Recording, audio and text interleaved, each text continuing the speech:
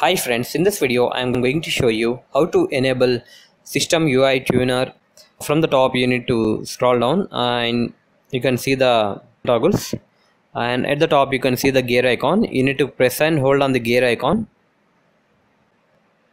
You will get a message, congrats, System UI Tuner has been added to settings. Below dual developer options you can see the System UI Tuner. Click on that. Over here you can make some tweaks.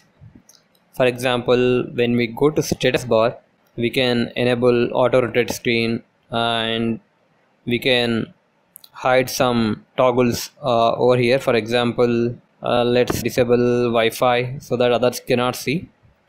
You can see that from the top notification area, Wi-Fi logo is hidden and we can enable it. In this way, you can make more changes. Now let's go back. If you would like to delete System UI Tuner from the settings, you can do that. At the top right you can see the three dots. You need to click on that. When you click on that, you will get an option called remove from settings. Click on that, remove. As you can see that System UI Tuner has been removed.